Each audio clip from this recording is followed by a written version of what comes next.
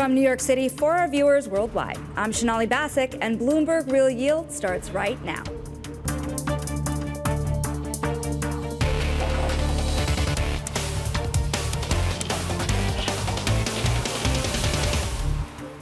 Coming up, markets dial back Fed cut expectations, making March a toss-up. And big-time investors are starting to make calls on a steeper yield curve. And long-term yields are still on the rise. But we begin with the big issue. Rate cut optimism is fading. The market might be a little bit ahead of itself. The markets are being a little exuberant. The markets have now priced in what I think is probably excessive interest rate cuts in the U.S. The market is now calling for a 175 basis point cut by the Fed. Really? How about this? No way. The 6 rate cuts, that's a pipe dream. Our core team has 4 cuts and 4 cuts, 24 and 25. The big picture, though, is they're going to start lowering at some point. We still see rate cuts. I have no doubt that we'll get to rate cuts at some point. They're going to have to start cutting because they have the space to cut and the economy can keep growing. I think it's important to be cautious. They're going to be prudent. They're going to be thoughtful. If they get it wrong, they're going to get it wrong by staying higher for longer. It's going to be a bumpy year.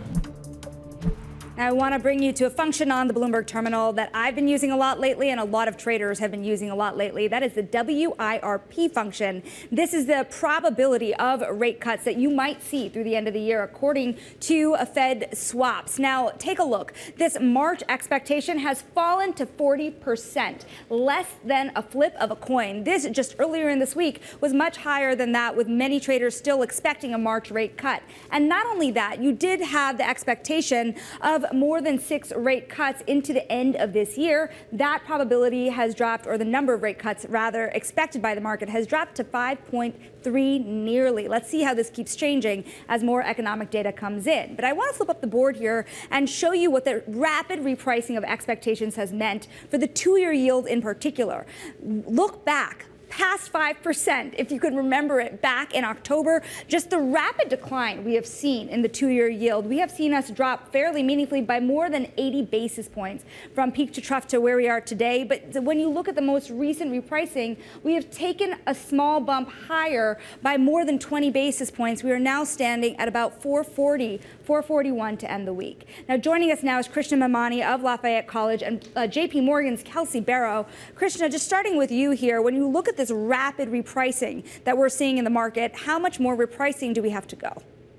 Well, so I think given the strength of the data, we may have a little bit more to go on the March cut. Having said that, I think the key point to remember here is markets tend to overthink this. That is, if you look at the inflation data and the growth data, growth is stable and perhaps slowing a tad in my judgment, but that remains up for discussion. But more importantly, inflation is coming down. And that's a very well-established trend. So the Fed is going to cut. Whether it cuts in March or May, unless you are a short-term interest rate trader, it doesn't really matter that much. More importantly, I think those rate cuts are going to be more than 3 or 4, or at least more than 3, even if they are not 6. So the point is, don't overthink this. The Fed is going to cut rates, and that's probably going to be good for the markets for if you have a 12-month investment horizon, even if it isn't that hot in the first half of the year. Kelsey, when does the Fed start cutting and how many times this year? Right. So that is obviously the debate. And I think March was too soon. So you are seeing the market start to price out that probability. But I don't think that the market is going to move all the way to the Fed. So I do think that the market is going to continue to expect more rate cuts than what the market is priced in. So for us, we're looking at May or June as more likely for the first rate cut. It's going to be driven by the improvement and inflation. And I will say what you're hearing less talk about is this probability of a 50 or 75 basis point rate cut. Waller really walked that back. I think he was strong in walking that back, communicating that things are going to be gradual. You're not going to be looking at 50 or 75 basis point rate cuts unless, one, there's an external shock to growth, or two, there's some real deceleration in the labor market. And so far, I mean, what we saw with initial jobless claims this week, I mean, the labor market is still rock solid. How much risk is there, Krishna, that you do start to see a material fall off in the economic data, particularly labor? Well, so I think the risk is relatively modest. What is more interesting is the market's expectations for that risk. And I think if you kind of look around things and you look at the various commentators, the conclusion and positioning as well, the conclusion has to be that we are expecting a kind of a gradual deceleration in inflation, growth remaining reasonably robust, and rates remaining very well behaved. And that in that scenario, the pain trade really is, doesn't mean it's going to come about, but the thing that the markets are most ill-positioned for is really 10-year rates at 3%. I mean, I chuckle when I say that, but the point I'm trying to make is that is one scenario that is not priced in the market, and we should pay a little bit more attention to that potential scenario than we are doing at the moment. Okay, 3% 10-year. We were standing at 4.15 today. Kelsey, Indeed. What brings the 10-year down to 3% and how fast? Well, obviously, you'd need to see a material shift in the economic outlook, both inflation coming down, but also I think you need to see that pickup in layoffs and that increase in unemployment that gets the Fed moving faster. But I think Krishna brings up a really good point, which is we think the risk reward in the fixed income market is really attractive right now for that reason. So right now, we don't expect a recession near term, but you get to collect the carry as you hold your fixed income because yields are much higher than they've been in the past. And you get that protection, that capital appreciation. If we do fall into that scenario that markets aren't priced for, your core high quality fixed income could return let's say high single digits in a scenario like Krishna is describing, which the market is not prepared for. Well, Krishna, how far out on duration do you go if you have an expectation of the 10-year hitting that point anytime soon? Well, so again, I don't have an expectation of the 10-year being at 3% in the first half of this year, but I think the markets are so ill-positioned for that they are going to react far more violently than what we are expecting. So, and in that scenario, I think and to balance out the risk in case things don't work out that way, I think 10-year is an ideal part of the yield curve to position for that sort of a potential outcome. Well, it's interesting, Kelsey, because we on this program, we've had a lot of investors sitting, pitching duration, pitching the 10-year, as we've been talking about. But as of late, it's been a pretty painful trade in the last couple of weeks. How much pain are investors feeling right now in putting new money to work, particularly in duration? I think that any backup you get in yields is a buying opportunity. And there were a lot of people at the end of last year, our clients included, that were worried that they missed the opportunity to get into the fixed income markets. You saw the U.S. Ag and the global ag in the last 2 months of the year returned 8% and 9%. Those are massive numbers. And so I don't think it's really surprising to see somewhat of a pullback, some indigestion this year. But when I look at the markets so far this year, and I'll take investment grade credit as a really good example, the supply that's being issued is being taken down so well. We are seeing demand coming from all corners of our universe looking to get invested in fixed income now. And you're seeing it in, for instance, regional banks, which were a place that no one wanted to touch last year. Those bonds are being issued by regional banks today, no concession, 3, 5, 7 times oversubscribed. So the tone has really shifted, and I think that people are still looking to get in, and these backups are actually an opportunity for them. So, Krishna, to really harp on this a little more as well, the idea of buying opportunities at this moment, what do you think are some of the most mispriced opportunities in the Treasury market? When I think about the long end, I wonder what some of the ramifications are of things that are not about rate cuts, things like quantitative tightening. Well, so I think for fixed income investors, that is really the biggest challenge. That is, the markets are priced quite nicely for the outcome of a soft landing. So there aren't really too many mispricing. So if you're going to take a punt, you'll have to take a punt with a particular viewpoint. To come back to Kelsey's point that she was making earlier, I think if the inflationary trends remain the way they are, the upside in yield, we have certainly gone up from 4 to 420, but the meaningful upside in rates is pretty limited in my judgment. On the other hand, if there is any bit of softening, given the positioning, the downside is going to be massive because we are ill positioned for that. So I think her point was an extraordinarily good one. That is, the risk reward is pretty convex at this point for a rally in rates than it is for a backup in rates, however painful that trade may seem like today. What about the non-rate cut elements of the story here? We mentioned quantitative tightening here, but what about also, you think about bank balance sheets, you think about issuance, treasury issuance coming up. What are the hiccups we could see along the way, Kelsey?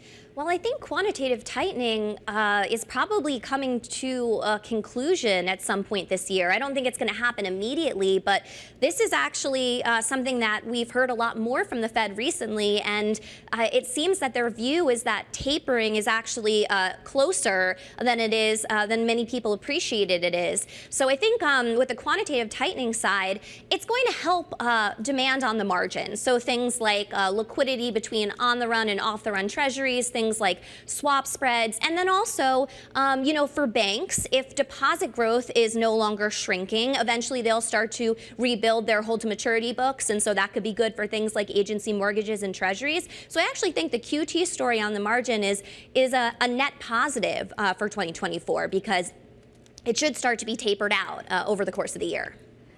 Kelsey, Krishna, we have to leave it there. That is Krishna Memani and Kelsey Berro. We thank you for your time. We also want to mention the S&P 500. It's risen to a new intraday record high, if you can believe it. It was a moment that we were waiting for all through the end of last year. It is January 19th, almost 20 days into the first day of the month of the year, and we are back standing at the top. Now, up next, we're going to talk about the auction block. Bank of America, JPMorgan, and other big banks drive record sales or near record sales. We'll talk about that next. This is Real Yield on Bloomberg.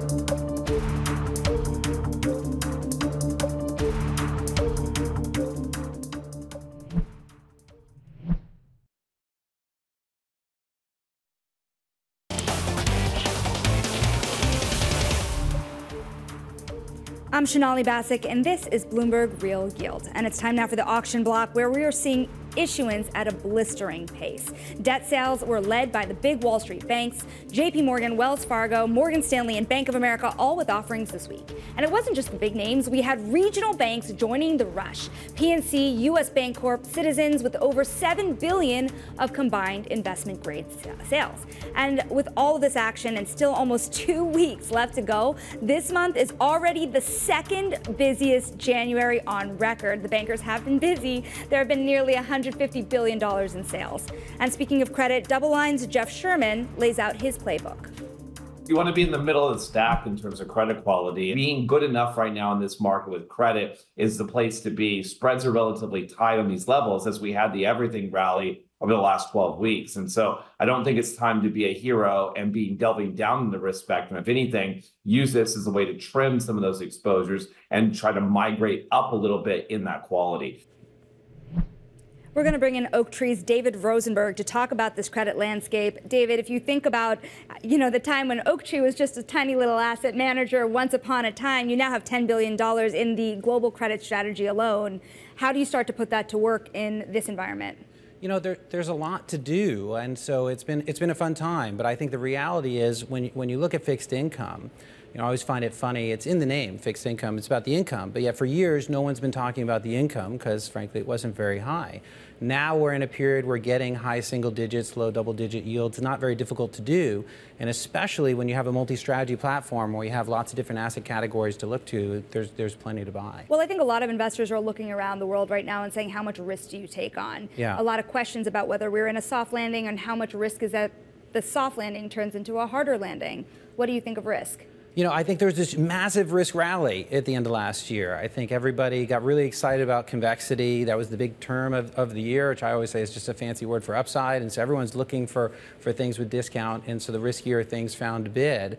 I tend to be, a conservative guy. I'm a bond investor at heart, and so I like to say professional pessimist. But right now, I think when you look at the market's kind of pricing in this amazing scenario. We're going to have a soft or no landing. They have at least 5 rate drops in spite of the fact of a soft or no landing, and it sounds great. But it's got to the point to me where it's like the market is pricing in this amazing scenario, and if it just turns out to be pretty good, there's going to be some repricing of risk. And so for me, I think being cautious is more prudent right now. What does it mean to be prudent in this environment? Because you think about last year and the default rates we saw, the bankruptcies rising to pretty significant levels, but this year, jury's out on how fast that could turn. Do you think this year is better or worse than last year? I think this year will be a little bit better, as far as the defaults. When you think about the default rate, one of the things we had in our market, usually you have the recession as the cleansing event, but we had COVID, so we had a cleansing event before the recession. So all the really weak companies defaulted during COVID and kind of cleansed out the market. And if you think about it, if COVID hadn't happened, those companies would have stumbled along for till the next recession and then defaulted. But you had in bonds a 5% default rate, and loans near a 4% default rate. So you pulled forward a lot of that impact. And so I think there's going to be less of a default impact in 2024. You think about what Oaktree has done on the private side, record-breaking fundraising, and a lot of fund managers now have raised a lot of money. How much competition is there to put assets to work in this environment? I think when you think about it quite simply, you have a market, especially on the private side, went from over the past couple of years from roughly $300 billion to over $1 trillion. It's really quite amazing. And Howard Marks always reminds me, when you have a market that grows that quickly, eventually you buy what you can, not what you want to, and so you have to be really careful. And so I think that when it comes to competition, to me, it really comes down to the ability to pick credits. I think we've very much found ourselves in a credit picker's market. And I always tell people, I'm a credit picker, so I'm always rooting for a credit picker's market, but it feels very clear to me we're in a credit picker's market right now, where if you can do a good job picking credit, there's some very good yields to earn. If you're buying the market like everyone else and you have lots of capital to deploy, you're going to find that you're going to have a few hiccups along the way. How do you think of, and people think about Oaktree, the KKRs of the world, as private credit giants, but the reality is you do a lot in liquid markets too. How do you think about the opportunities, public versus private? I think right now there's going to be a lot to do on the public side. Liquidity has become a popular thing again. I think a lot of people put them to the private credit side because you were getting paid a little extra because you needed that little extra because yields weren't very high. Now that the yields on the public side get higher, that's going to become interesting too. And the thing you got to remember, there's this love affair in the market with private credit because it doesn't mark to market. Everybody loves it. The market's up, the market's down, but my private credit stays flat. What I remind people is if it doesn't mark to market, that means you always have to buy at par. And on the public side, there are periods where you can buy at 80, 90 cents on the dollar. And doing that gives you less downside because you're buying at a discount. And it gives you more upside because if you retrace par before maturity, you're going to earn more than your yield. And so I think there's become really interesting opportunities on both sides of the fence today. How do you feel about how people perceive returns, public versus private? AQR, for example, did a study the other day that said high yield will get you about 3.4%, private credit 3.6%. It's not that much of a difference. Right. But is that meaning taking on more risk in public markets? Sorry. Well, I don't think it necessarily has to mean taking on more risk. I think you'll find there, depending on the sectors, there's going to be some more risk on the private side, and there's going to be some more risk on the public side. But I do think that the returns are going to be different. I think that on the private side, it's going to be all income. And so the reality is when you see, depending on where markets are, you'll see there's a pickup in liquidity going back and forth, whether you're getting paid a liquidity premium. It's funny, I have people say to me from time to time, I don't need a liquidity premium. It's a small piece of my portfolio, I've got a big portfolio. And I always tease people that it's the wrong question. Whether you need a liquidity premium isn't the question. The question is, are you getting paid to bear the risk of illiquidity? You should get paid for every risk you bear. And I think there are periods where you get paid quite handsomely to go into the private credit markets, and I think there's periods where they converge, and it's better to look at the public markets. And I think being flexible in these types of environments is going to be the key to success. You mentioned some caution a little earlier, the possibility that things could turn. Yeah. What do you avoid in this market? Well, so right now, when I think about the market, to me, it comes down to this concept of the pivot. I think the market is very, very focused on this Fed pivot. I think over the last few years, that's probably the most common question I got. I would talk to people about fundamentals, about market technicals. Everyone said, that's fine. I just want to know when the Fed's going to pivot. And I would tease people, say, well, the Fed doesn't know when the Fed's going to pivot. So I don't know. But what I did tell people, I said, look, I can't tell you when the Fed's going to pivot or how, but I can tell you why. And this is the part that I think is so important when you think about risk in the market, because I feel like the market's totally lost sight as to why. And I tell people the Fed is not in the business of propping up the stock market. As much as everyone wants that to be true, that's not actually the mandate. The Fed's in the business of propping up the economy. Those aren't always the same thing, which means if you believe we're going to be in a market with over 5 cuts in this year, then there needs to be some crisis. And if you believe we're in a soft or no landing, there's no reason to have 5 cuts. You can't have both. But if you believe, as I do, that in this scenario, barring a crisis, rates likely stick around where they are, maybe a little bit lower, but certainly not 5 cuts lower, that means that companies are going to have to pay this interest for longer. David, quick question here for you, just in 30 seconds or so here. Most crowded trade that you're most concerned about today? What I'm most concerned about is everybody piling into duration very quickly, just hoping that rates are going to drop and bail them out. David, thank you so much for your time. That is David Rosenberg of Oaktree. We also want to mention again, the S&P has risen to a new intraday record high, and it is extending those gains in the session. That is despite all of that change around rate expectations. We'll be covering it all for you this afternoon into the close. But first, the week ahead. The Fed's preferred gauge of inflation in the pipeline up next week, and that is next on Bloomberg Real Yield.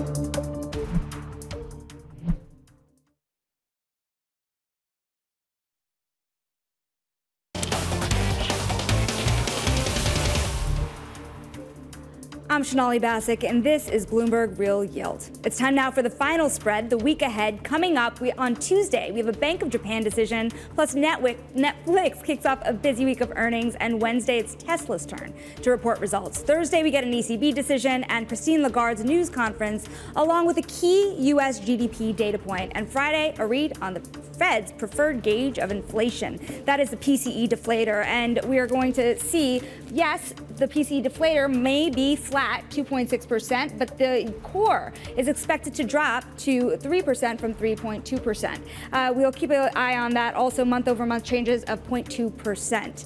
And, you know, remember, this is the last big data point that we're going to see before that big Fed decision. A lot riding on what's happening over here. Now, from New York, that does it from us. Tune in next week at a new time, noon Eastern. Going forward, that's where you can find us every Friday. And for now, this was Bloomberg Real Yield, and this is Bloomberg.